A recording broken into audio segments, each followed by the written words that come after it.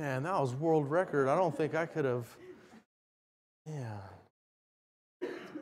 I was going to say, that was like 8 minutes and 30 seconds, brother. That was like an Indy 500 exchange right there. Yeah, no, that's good. Praise the Lord. Praise the Lord. All right, here we are, Acts chapter number 27 tonight. And you've got some handouts before you, and once again, those are yours. I hope that these last couple of lessons in the book of Acts will still be able to be stuffed into your binders. We got some new binders coming as we get ready to start the book of Revelation. So that'll come here real soon. So hopefully these will get in here, just a few more sheets. But Acts chapter number 27 is where we find ourselves today. The title of today's message is Spiritual Shipwreck, and things that we ought to beware of in terms of spiritual shipwreck. You're on. I'm already good to go? How'd you do that? Spiritual shipwreck and the things that we ought to be aware of. So we're going to read through Acts chapter 27. We're going to read through Paul's account and his experiences. But we're also going to liken this unto some things that we ought to take heed to. Every time we get into the Word of God, God has a specific purpose for us.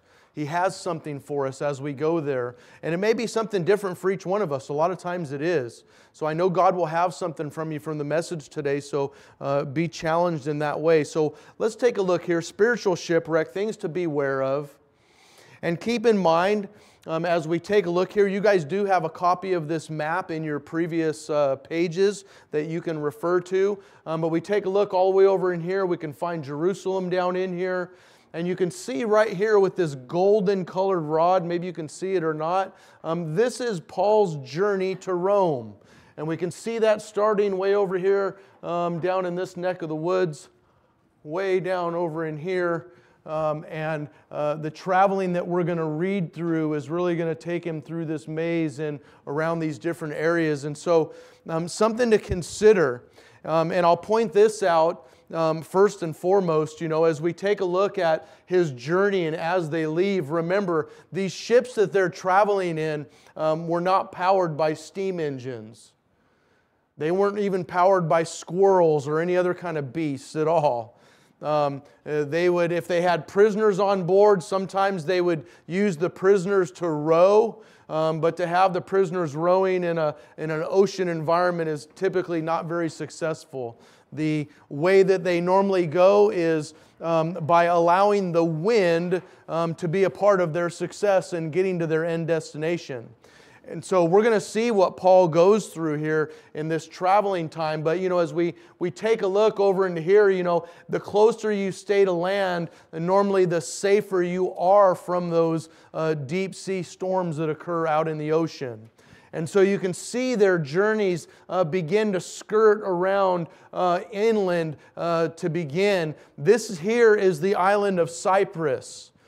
And that will be mentioned here, and we'll see as they make their way up and around that island of Cyprus, just like the Catalina Islands out here really protect the west coast, a good little segment of it, from a lot of storms and a lot of storm surge and swells, just because it's an island out there. And this does the same thing. And so they're going to make their traveling up here around this, and boy, they're real hesitant to get too far out into the ocean before they need to. They're heading up to Rome, remember?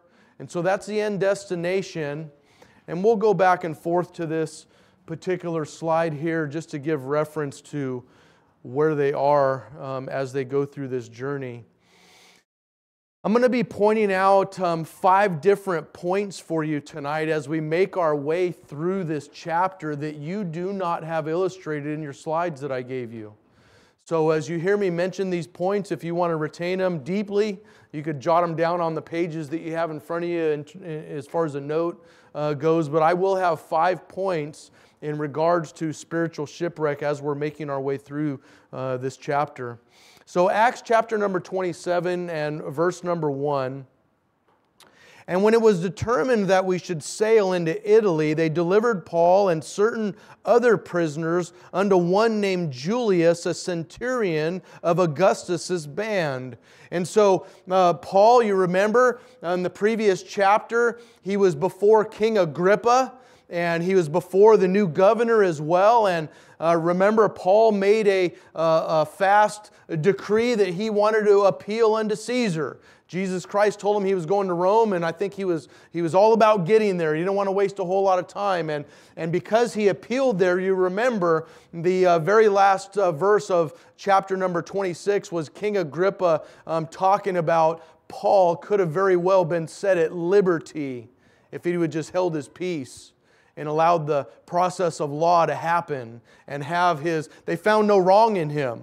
They found no wrong for him to be put to death and no wrong for him to even be in bonds at all. And he would have been released. And that's what King Agrippa is referring to here. But with that being said, he's not been released because he appealed unto Caesar.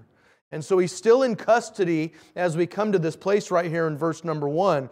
And so they find a ship that's going to be heading in that direction. And once again, it wasn't like getting on Carnival Cruise Line and ordering your tickets up and going to the port. Boy, they'd have to coordinate and figure out what ships are going where. And this centurion was put in charge of these prisoners here. You know who was said to be one of these prisoners potentially? Luke, Dr. Luke, amongst these folks that are in here. And I don't know, the Word of God doesn't tell us, but history tells us that. So we have Julius, this centurion that's here, one of Augustus's bands, and they find a ship. Verse number 2, and entering into a ship of Adramyttium, we launched, meaning to sail by the coasts of Asia, one Artichicus of Macedonia of Thessalonica being with us. And so you can see here in verse number 2 that they had a course that they were planning on sailing. And almost right off the bat, the Bible says that they intended to go this way, but they ended up going a little bit of a different route. And you know, sometimes back in this time, the weather people weren't as good as our weather people are here today. Our weather people are 100% accurate all the time, aren't they? They're never right in Southern California unless it's a blue sky, which fortunately we have a blue sky quite a bit, right? So their batting average is probably pretty good. But you know what? To get on a ship and say we're going to Rome, they're getting on a ship and going to Rome. Whether there's a storm coming or not. They've got lading and whatnot, and they're going to do the best they can to hide along the way behind different islands. A lot of these ships would have different courses and different places. I'll mention this place right here. The Bible is going to talk about it. Fair Havens. This is another island that they come on. They kind of hide from this storm there. And along this route to get here into Rome, they're going to do this pretty consistently. But I'll point out that they've already changed course, which means that most likely somebody heard that there was bad weather up ahead, right? Would you agree? And so their course begins to change almost immediately out the gate. Verse number 3, and the next day we touched at Sidon, and Julius courteously entreated Paul, and gave him liberty to go unto his friends to refresh himself. And so you consider how good this centurion Julius must have been, and how the Lord must have really impressed upon his heart to do something outside the 9 dots. Paul's a prisoner. And there's a lot of other prisoners here. And you remember that Paul has a lot of relationships with a lot of people up and down this coastline, doesn't he? He's been here a few times, hasn't he? He's spent the better part of his life as a saved man trenching up and down the coastlines and inlands. And he knows a lot of people here. And this centurion here allows Paul to go. And I'll say this. God allows Paul to go and be refreshed. Things are going to get tough for him. Things are going to get hard for him. But God here in His miraculous intervention, I believe, speaks to the heart of this centurion Julius, and He allows him to go. I don't know how many other prisoners might have been complaining about that. You ever think about that? I bet they had to kind of calm down, a little bit of ruckus going down below when Paul was asked to come up above. And then he's gone for some time, and he comes back with all the goodie bags and stuff. I don't know if he came back with goodie bags, but you know what I'm saying? This can stir up some things. A lot of these prisoners that are here, they don't care who Paul is. He's just another prisoner. And a lot of these guys are being charged with heinous crimes. But Paul is allowed to go and take liberty to go into his friends and refresh himself. And boy, that speaks really loudly of how good it is to have some good people around us, isn't it? We can be refreshed by one another. We can not even understand what's going on in each other's lives, and somebody may be at a moment where they just need someone to talk to and relate to, and boy, God brings along the right thing from the Holy Spirit to have you say, and man, you lift somebody up and you refresh them, you don't even realize you did it. That's the amazing thing that God does within His house, amongst His own believers. Verse number 4, and when he had launched from thence, we sailed under Cyprus because the winds were contrary. And so if we look back at our map here, they've already changed, and we see Cyprus over here, and man, they weren't sure what they were going to do. Things were changing, the storm was changing, and now they're getting ready and they're changing course again, because the Bible says the winds are contrary, aren't they? Now, at this point, they've already been warned, haven't they? Somebody gave the weather report and said things are bad, we don't go this direction. And they alter their course, and they leave and they go, and they see things are getting worse in the way that they're going. And someone on board, probably the master of the ship, says, hey, I have a great idea. Let's get over here and get under this particular island here and see what's going to happen next. And they do just that. Verse number 5, and when we had sailed over the sea of Sicilia and Pamphylia, we came to Myra, a city of Lycia. And there the centurion found a ship of Alexandria sailing into Italy, and he put us thereon. Now, we can't tell for certain at this point, at least from Scripture, as to whether this centurion actually intended on remaining on this particular ship that was going to Rome, and why he chose to change ships when they got to this port. But I mean, if you think about it from a human perspective, he changed ships here. Why did he do that? Did he lack confidence in the master of the other ship? Did that guy change courses too many times? Was it the centurion that was coming up with his own plan on how he was going to get there because he was afraid of the course that was going to be stayed by the first ship? The fact of the matter is that the centurion that's in charge of Paul and all the other prisoners decides to get off of the original ship that they were on that was headed to Italy. And they now board the Alexandria, which was also sailing to Italy. And so they've changed ships at this time. Verse number 7, and when we had sailed slowly many days, and scarce were come over against Cnidus, the wind not suffering us, we sailed under Crete over against Salmone.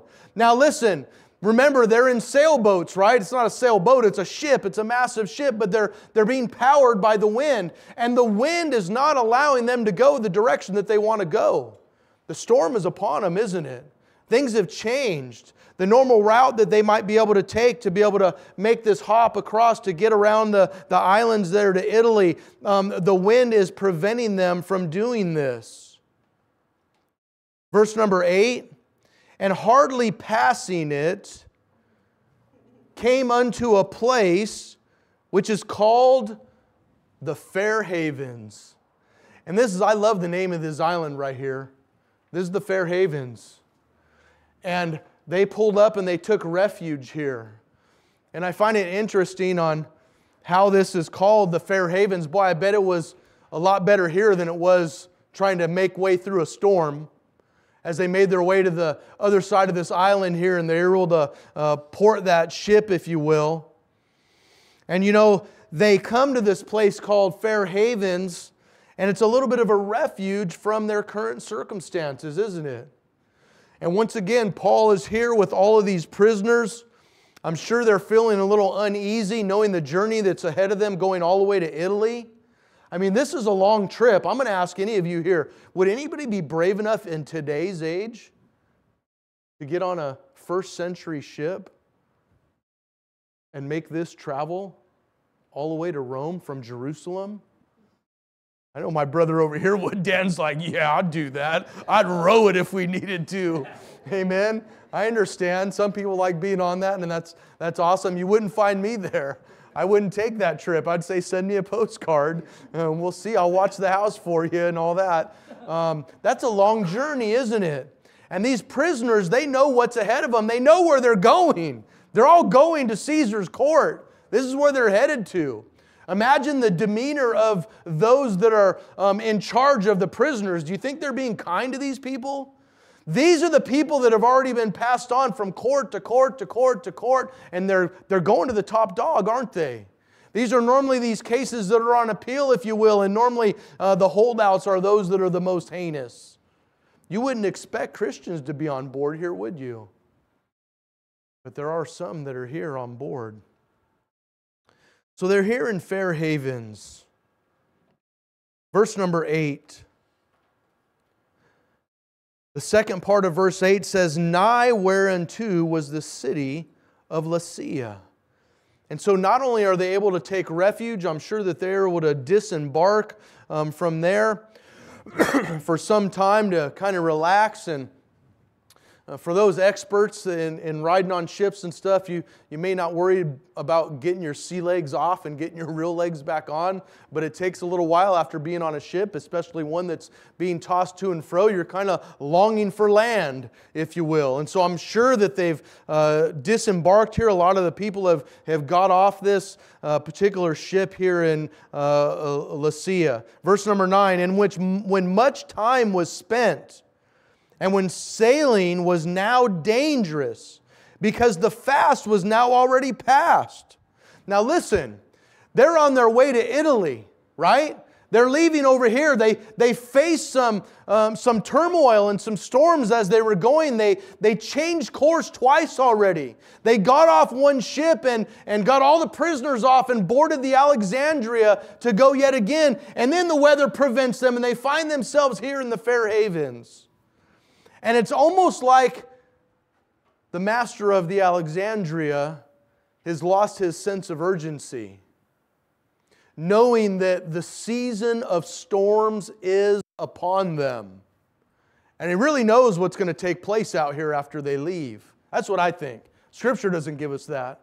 That's what I believe. Why else would he be lingering there? He's come out of a few different storms and he hasn't even hardly got away from landfall yet. And he spends a lot of time here. Listen, the Bible says in verse 9, now when much time was spent. They spent a lot of time here, didn't they? I think they spent more time than they should have because the Bible tells us that now sailing was dangerous. During this time of the year, they might have been able to squeak through that window of the big storms coming through if they would have just made way. But they really burned up a lot of time here on this island called Fair Havens. And you know, partly what I believe was going on, I think they were enjoying themselves. Not the prisoners, but the crew and the people that were manning this ship. How many times a year do you think they've got to make this trip? I don't even know. Honestly, I can't tell you what the timeline should be to be able to get there if everything was good for them. But these are sailors, aren't they? And man, they do this all the time. And I think they got a little comfortable here in this port of Fair Haven. And they kind of hung out here a little bit longer than they should. And now sailing's becoming really dangerous for them.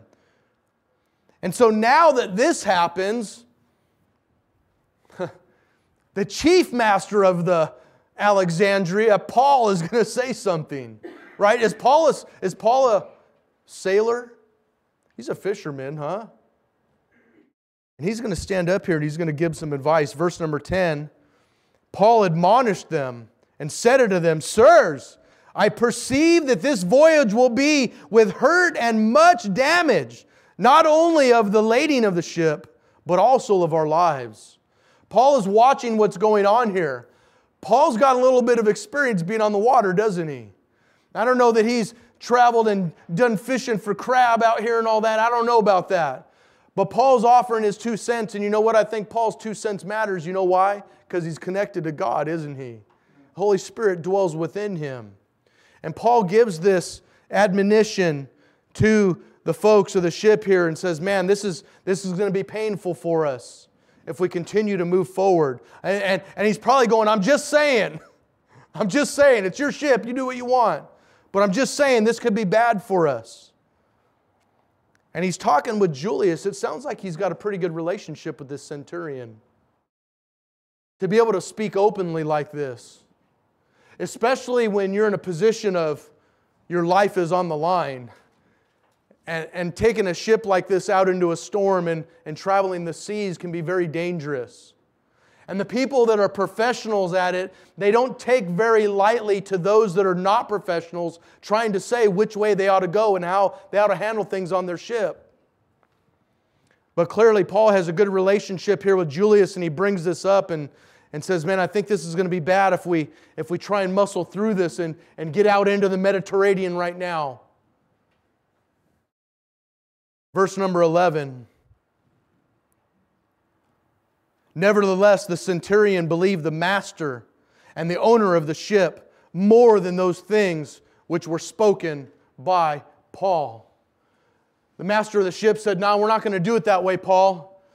We're going to move on, and we're going to keep going just like we've always done. And in fact, I've went to several men on board, and we got this under control. We're going to be casting away and getting out of here.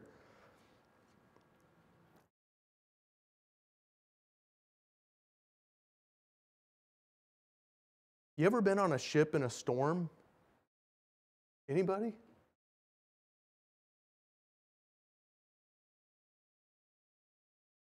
Did it make your hair stand up on the back of your neck? Was it one of those storms? You're like, this boat may tip over, huh? Amen. You too, brother? Yeah, blue water. Yeah. Over the bow. Wow. Yeah. Lost my motor too. You know, there's nothing like being afraid when you're in the sea, because you really feel helpless because the sea is so vast and rescue is so far away typically.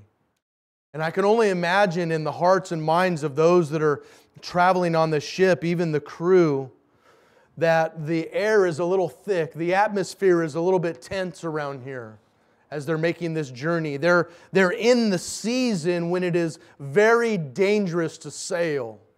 But somebody that's on the other end, way up here in Italy, is saying, hey, we need our cargo here, and we need our prisoners brought back here, and don't let anything stop you. And so they're motivated by that.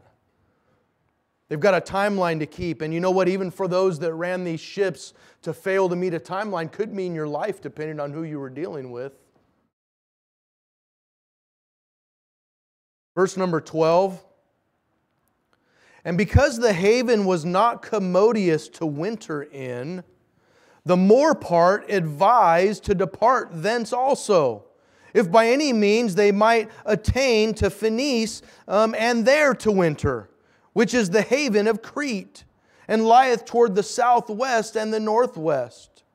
And so now they're even considering changing what's going on even further, because now more people are getting involved in putting in their 2 pennies into the conversation. The Bible says here that these men went and they conferred with one another, and they said, man, it is not commodious for us to stay here. It's not convenient. Let's try and move on a little bit further and see if we can get up into Crete. But you know what? Sometimes doing things that are convenient can be a little dangerous depending on what it is. And they're making their way here. Verse number 14. But not long after there arose against it a tempestuous wind called Euroclydon. And when the ship was caught, they could not bear it up into the wind. We let her drive. You know, there's a time in a sailboat where the strength of a man and a pulley trying to control the sails and pull them back in a certain direction, there comes a point in time where the power is unmatched by that which the wind has. And they just let the ropes go and they let the pulleys break, if you will, and the boat's just going to be driven wherever it's going to be taken by the wind. That's the safest course of action. You know, if you try to fight against the wind in a sailboat, if you've ever watched any videos about great captains of sailboats, the greatest try and hold that thing up in the wind, and you know what happens? It just throws the boat over. The wind's too powerful. And so if you fight against the wind too much, you're really putting in jeopardy your whole entire vessel and everybody that's on board and the cargo that's there. And so they let go of everything and they let the wind drive.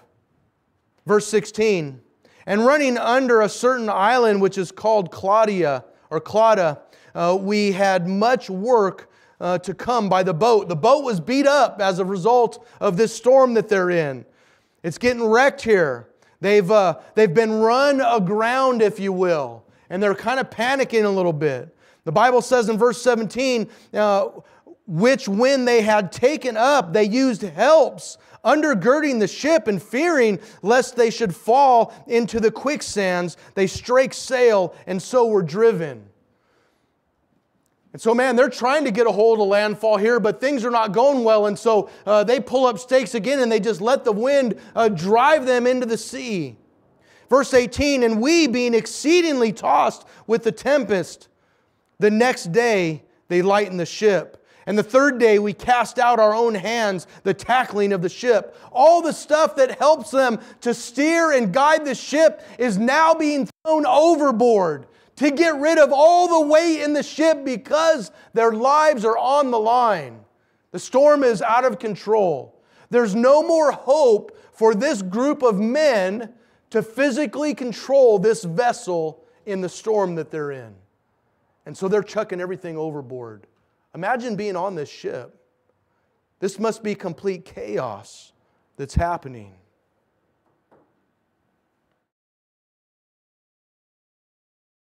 Verse number 20. And when neither sun nor stars in many days appeared, and no small tempest lay on us, all hope that we should be saved was then taken away. It had been days upon days upon days where the sun wasn't seen, the stars weren't seen, the moon wasn't seen. They were consumed in the midst of a storm like I'd never even considered being in. This thing lasting weeks and they're caught up in it. And you can think, well, you should be able to drive straight across the storm. Well, maybe if you've got an engine power in you and you stay the course. Remember, they couldn't hang. The power of the winds were far outmatched their power, and they're letting this boat be driven around within the midst of this storm. Verse number 21. But after long abstinence, Paul stood forth in the midst of them. This is great. Paul already gave his 2 cents, didn't he? This is going to be dangerous if we continue on. Come on, what are we thinking here? Let's pack it up and hang out at Fair Havens for a little longer. I mean, what's it going to be a big deal? And of course, they're like, get out of here. You don't know what you're talking about. And now they're at the I told you so place because things are unraveling in a hurry. Remember, they've chucked almost everything other than themselves overboard thus far. And Paul, after long abstinence, the Bible says, makes an appearance. And he says, sirs, verse number 21, ye should have hearkened unto me. Man, you should have listened to me. What's wrong with you all? This is great here, though. You should have hearkened unto me and not have loosed from Crete and to have gained this harm and loss. Something they picked up, we don't consider this at times, but our actions could gain us some pain and some hurt. We always think about the things that we can gain from doing things in a profitable and a right way, but if we do things in a wrong way, we can gain some things that will be undesirable as well. It could be a little painful, they could sting.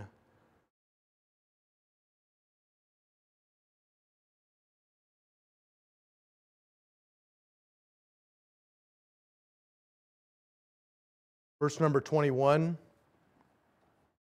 And now I exhort you to be of good cheer, for there shall be no loss of any man's life among you, but of the ship. This is Paul's speech. I told you, but don't worry. Cheer up, be happy. None of us are going to die that's here. Do you think they all smiled back at him and said, yay, Paul, thank you for telling us that? Man, they're probably ready to pull him limb from limb, aren't they? What do you mean I told you so? They're probably all looking at each other, and who is this guy? And this prisoner Paul, and what do you mean I told you? But the second part of this is big. Paul says our lives are going to be saved. And a lot of times, people won't really look to the men and the women of God until they're in peril. And they're in a bad place. Being on a ship that looks like it's going to wreck and kill everybody is a pretty good situation to be in if you're a man or woman of God. Amen? People are going to start listening to Paul a little bit here. They're going to be tuned in a little bit to what he's saying here. He's going to explain what he's talking about in verse number 23. For there stood by me this night the angel of God, whose I am and whom I serve. He declares right away that, you know what? One of God's messengers appeared to me last night, and this is the God that I belong to, and the God that I serve, and He's spoken to me. And this is what He said. Don't worry. It's going to be okay. All of us are going to live. Listen to what he says, verse 24, saying, Fear not, Paul. Thou must be brought before Caesar. Remember, Jesus Christ Himself told Paul he's going there. He needs him there. He's going to allow him to be his witness there in a place where no Christian has been to be able to be an open witness. And Paul was eager to take place and go ahead and go.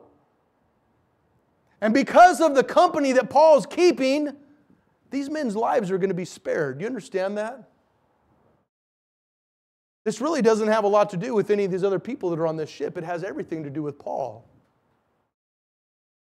And God looks down and sees Paul on this ship. Jesus Christ sees His man on his way to Rome, and He says, nah, these people are going to survive this. This might be tough, but you know what? Paul, I told you, you're going to suffer great things for my name's sake.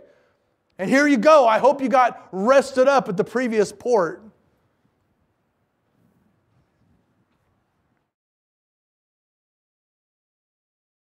Verse number 25, Wherefore, sirs, be of good cheer, for I believe God, that it shall be even as it was told me.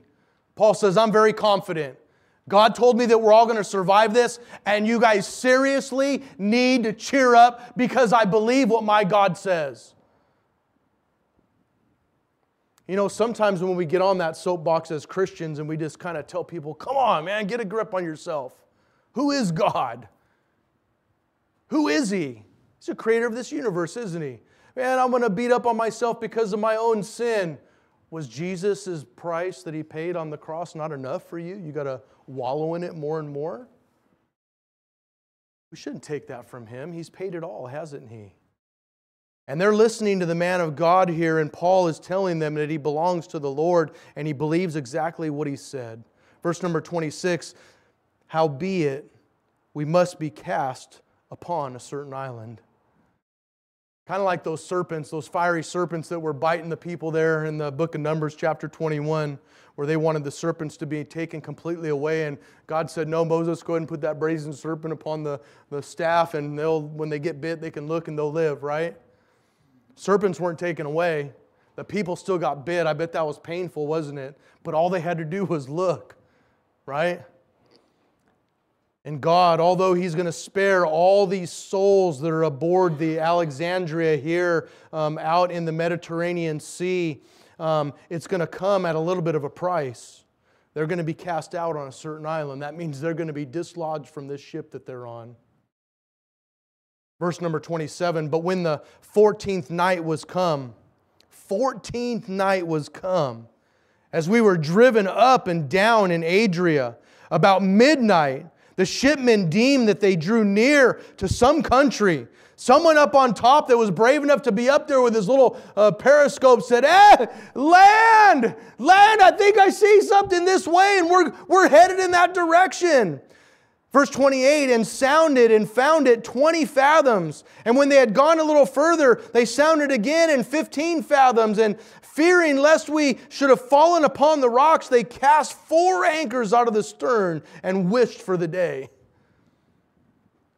The bottom of the sea was coming up fast. You with them? They did see land.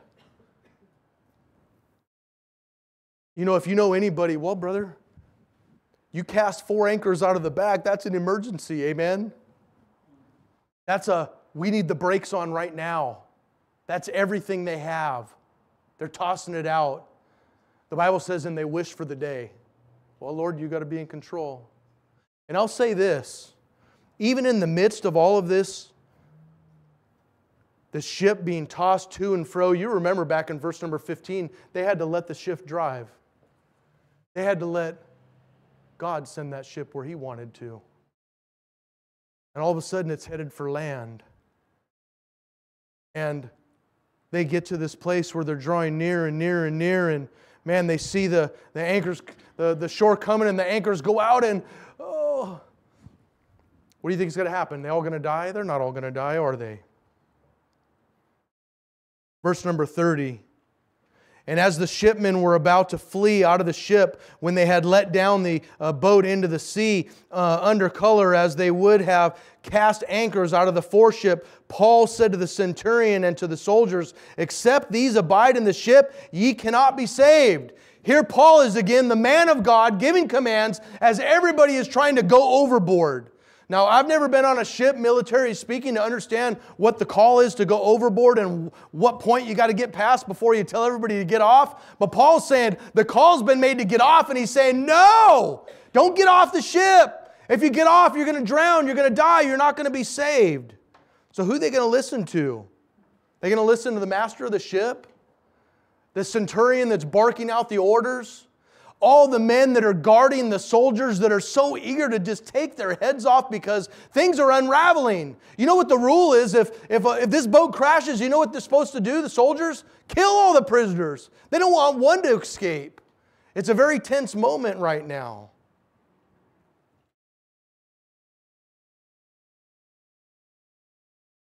Verse number 32.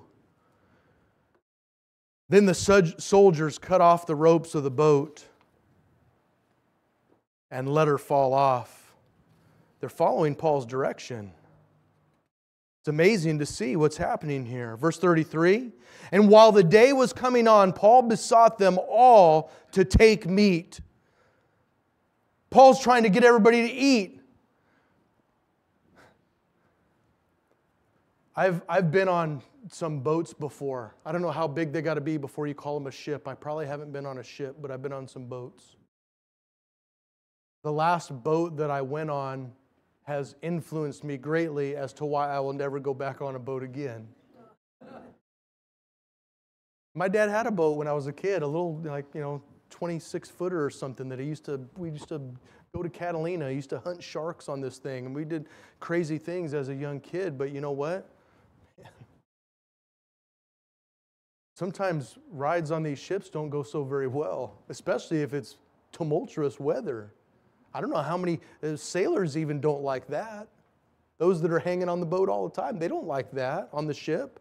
No way.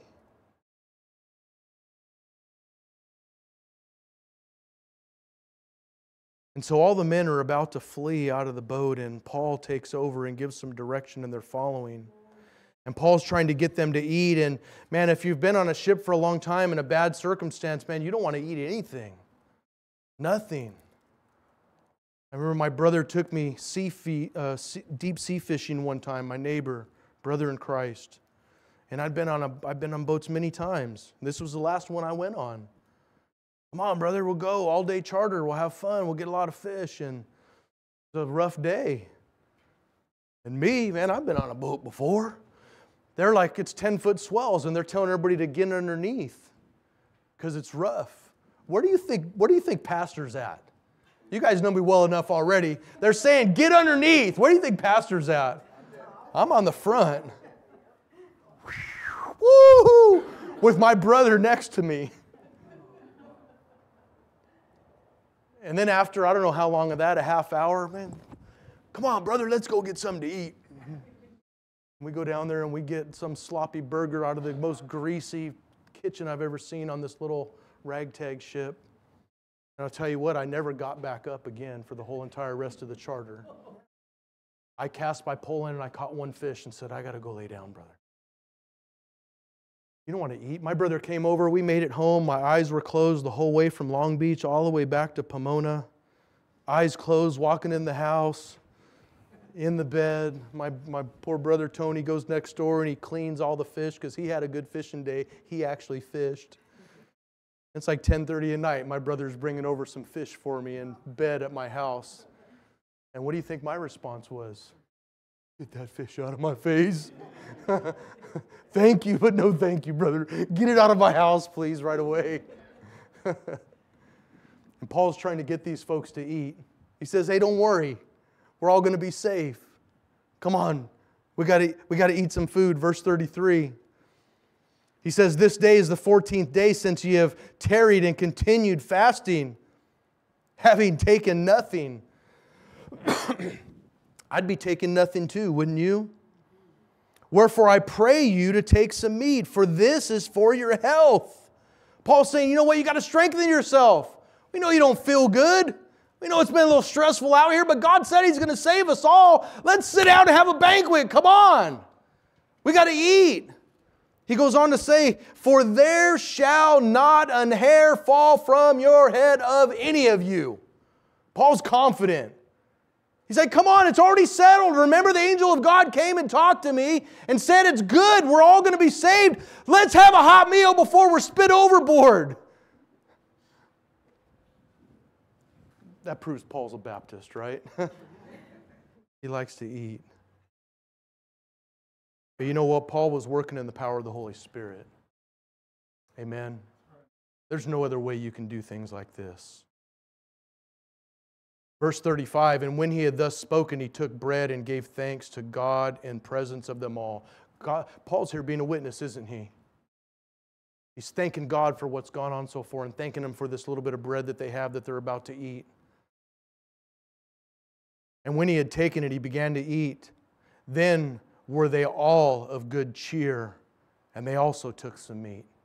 You know, sometimes it takes one of us to just stand out in front of the crowd and say, this is the way we're going. And then all of a sudden, a bunch of people following you when nobody was following initially. Sometimes that's what we have to do as believers.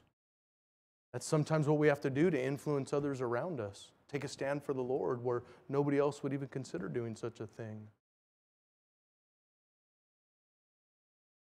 Verse number 37, and we were in all in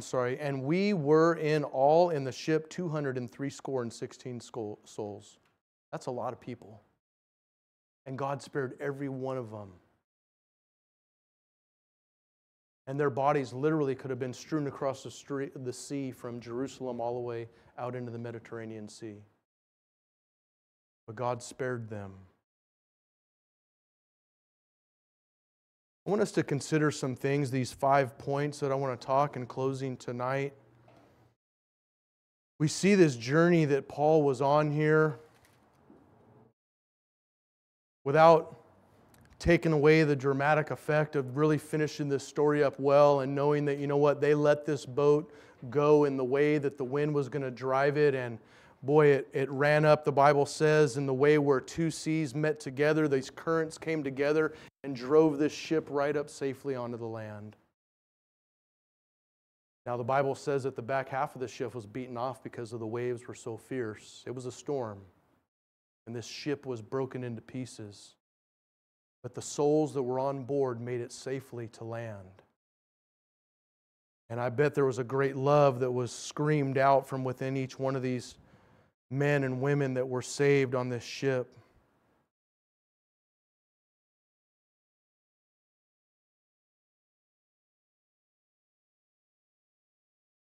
The people that were keeping the prisoners were going to kill all the prisoners when this ship ran aground, and all of a sudden the ship broke open and all chaos is going, and they're afraid that prisoners are going to swim away, and that's customary to happen. Paul should have very literally lost his life again in this wreck right here in itself. They have enough on their hands. They'll kill all the prisoners and be done with it, and it'll be okay with their government. But yet God spared all of these people here in a miraculous way. And it wasn't like the ship was just run aground and then they got off on dry land. They're not like they're on some cruise ship or something. Listen what the Bible says in verse 42.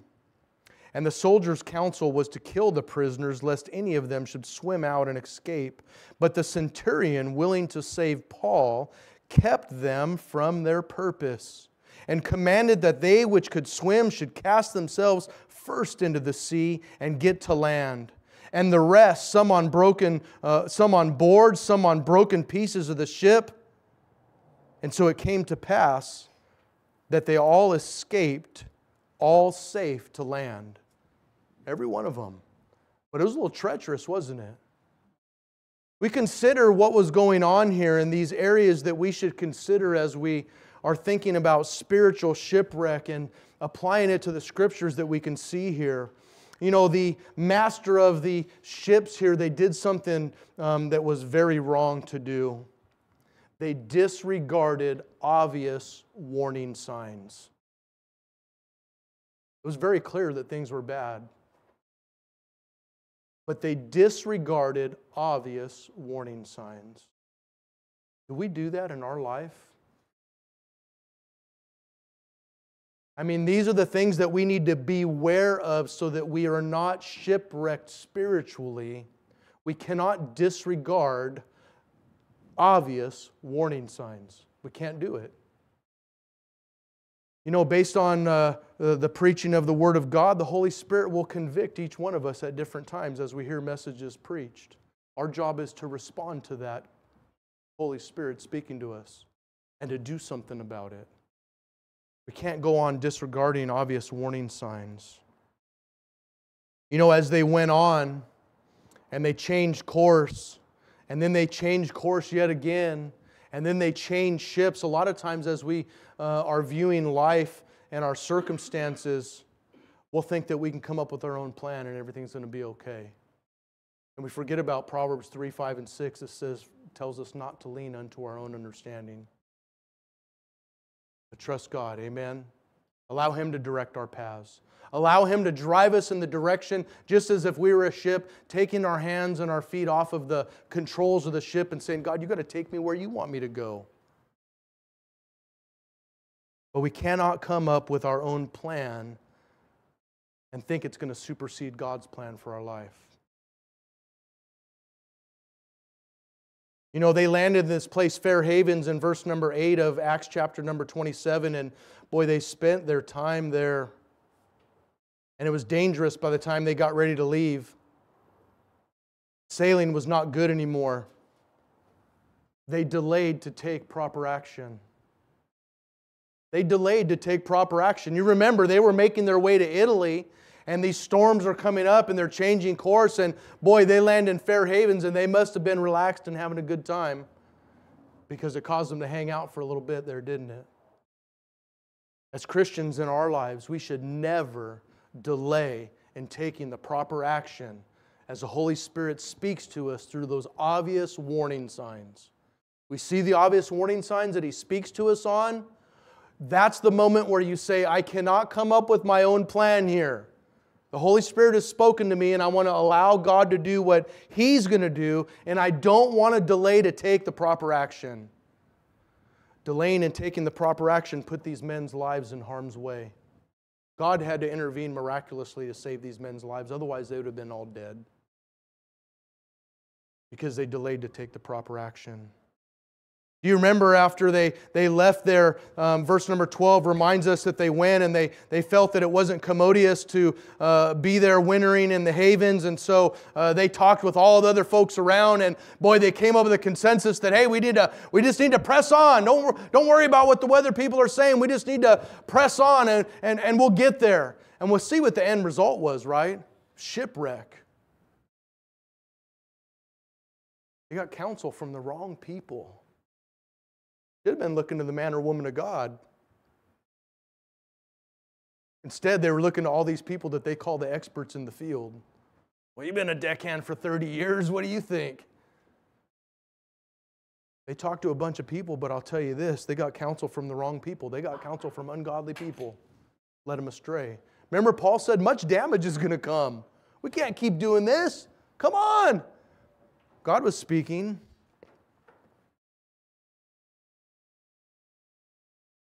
And you remember as they chose to leave there once again and they realized it wasn't commodious to winter in this particular bay here in the Havens.